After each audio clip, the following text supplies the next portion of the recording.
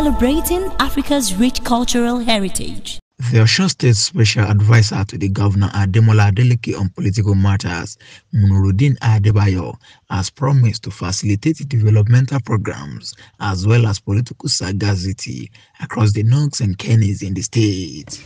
Adebayo made this known while receiving warm receptions from the people of the state and party members at the palace at Ojaafo Shogbo, Obajima Olaonipekun in the state capital.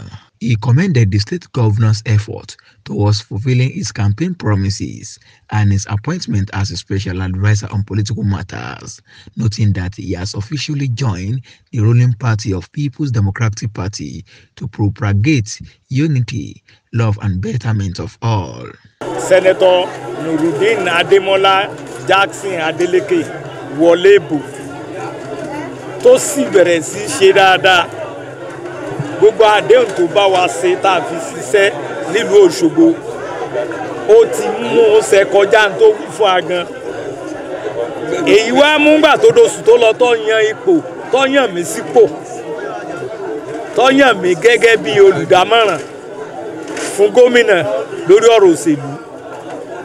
Gẹ́gẹ́ bí ìlànà tí ẹgbẹ́ òṣèlú kan bá gbàjọba tó bá ti fún ọ ní ipò kankan tó bá lè ti tẹ́wọ́ gbà á ó ti dọmọ ẹgbẹ́ wọn.